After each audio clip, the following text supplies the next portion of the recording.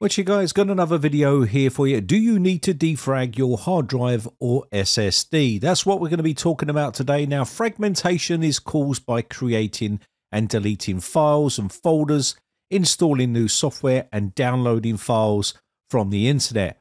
Now, many years ago, we used to have to manually go in and defrag our drives and do preventive maintenance on our system.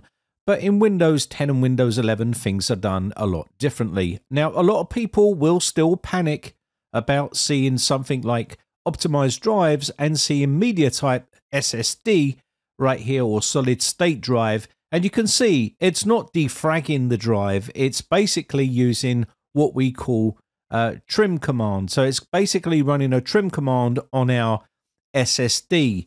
Now, if you have set up a weekly scanning or daily scanning or monthly scanning, it will go ahead and basically run a trim command if you have an SSD installed on your computer. That's also an SSD NVMe drive as well.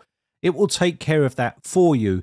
Now, what if you have a hard drive? Well, it's obviously going to defrag that drive for you automatically in the background, and it will do it in small stages. So you can see here we do have two solid state drives here, and I will quickly go in here and manually optimize this drive. I don't need to do it, but you can see it's using the trim command and it says trimmed. So people get this confused and think it's defragging the actual SSD when it's not actually defragging your SSD.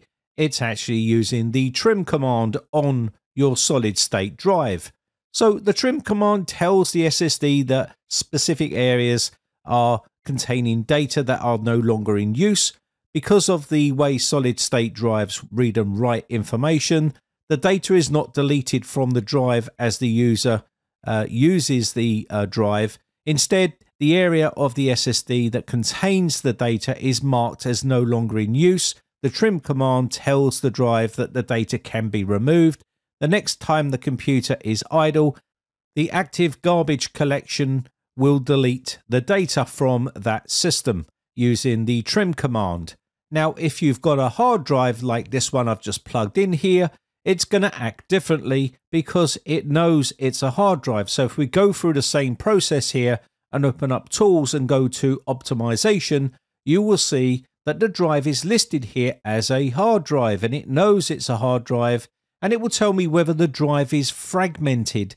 Now, mechanical drive works in a completely different way to a solid state drive. A mechanical drive has moving parts, whereas a solid state drive does not. So when you run and analyze on your drive, it's going to tell you whether it's fragmented. And basically what that's going to do, if it's fragmented, you'll need to defrag it. It will do this automatically, and you can see it's starting to defragment the drive. Now, a modern file system uses what's called an extent, which is a contiguous area of the disk, which is then reserved for one specific file. And then this way, it's not fragmented and scattered all over the drive. So it doesn't really need to be defragmented as much as it used to back in the earlier days. So a file with all of its parts stored in one location on that disk is described as contiguous. And if the file is not contiguous, it's fragmented, broken into pieces that are scattered throughout the disk. And this will then become fragmented. And this is why when you optimize the drive or defrag the drive, it will basically reshuffle all of these into a much more compact area to be able to work correctly. But in modern day technology, it's done in this way, which means it will work in the background and do it in small sections, and you won't have to defrag your drive like you used to. Now, of course, if your drive is heavily fragmented, it's advisable to run a defragmentation of that drive. But you'll see here, I've plugged this drive in, and I use this drive every so often. I plug it in and out, and again, I've never seen it fragmented, and that's because it will deal with it in the background, and you don't really need to take care of all this manually anymore. But it doesn't mean you can't do it manually. And if you want to set this up and do this once in a blue moon to run a manual defragmentation of your drive, you can do if you want to. You don't need to use all this software on the internet and a bunch of other stuff that people tell you to do anymore. Windows takes care of a lot of this behind the scenes. And you can now see that it's going through its passes and it's now consolidating all of that data on that drive. And this is going to be optimized in the drive and will obviously make performance better on that drive if everything has been consolidated properly and defragmented. Now, again, you can have this running on a schedule, which is recommended, and also you can see the set priority to either daily, weekly, or monthly. Now, get asked this question quite a bit. There was a problem with the defragmentation tool built into Windows, and it was defragging solid state drives. But now it doesn't do that. It's actually using the trim command, and it's also using the defragmentation on hard drives. Now, if you want to know what the SSD trim means, and basically what it does, you can read a little article which I'll leave in the video description. This will help you understand what the SSD trim command is and what it actually does and how it works and how useful it is for your SSD. And I'll leave that link in the video description. Now, if you want to know more about fragmentation and defragmentation, then Microsoft have an article which you can go into and read. There's quite a lot of information about the types of fragmentation, file fragmentation, free space fragmentation, analyzing defragmentation, and other stuff like that. It's pretty in-depth, but if you do want to understand about it and how it works, I'll leave a link to this in the video description. You can see here file allocation table, which is your FAT, NTFS file system, are susceptible to fragmentation. So it does still happen, but not as bad as it used to back in the earlier days. You don't have to be so anal about defragmenting your drive all the time the way we was taught back in the day. And now we don't have to worry about it so much. But you can see here, and you can see here how complicated the defragmentation process is. And you can go right through here and read this article, and it will tell you exactly what happens.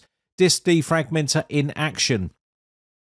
And it will basically say that this defragmenter works to optimize your disks and keep them running efficiently by locating the fragments of each file throughout the disk and then copying those contiguously to a new location, verifying that the copy is exact duplicate of the original, then updating the master file table so that the new file location is set, and then deallocating the old location to reclassifying it as free space, and then points to keep in mind. It will give you some information there.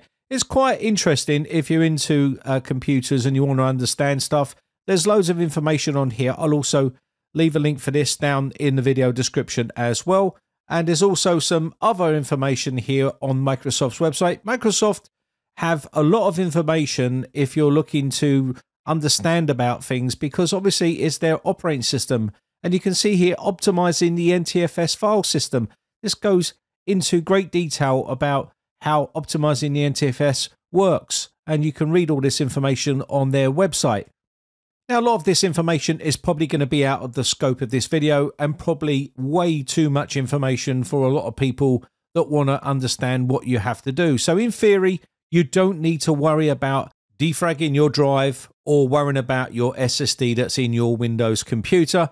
That being said, it doesn't hurt to have some sort of preventive maintenance set up. So once a month you go in and just check to make sure everything is working okay with your drives and everything is functioning okay, and just check to make sure that the drives haven't become fragmented if you're running hard drives, and also make sure that your SSD has had the regular trim command run on it, and it will tell you when it was last run. Anyway, but that said, I think that's going to be about it for this video. Hope this video has been some sort of use to you. Let me know in the comment section below what your thoughts are on defragmenting, and also whether you didn't know about this sort of stuff. I'll be interested to read your comments. My name has been Brian from briteccomputers.co.uk.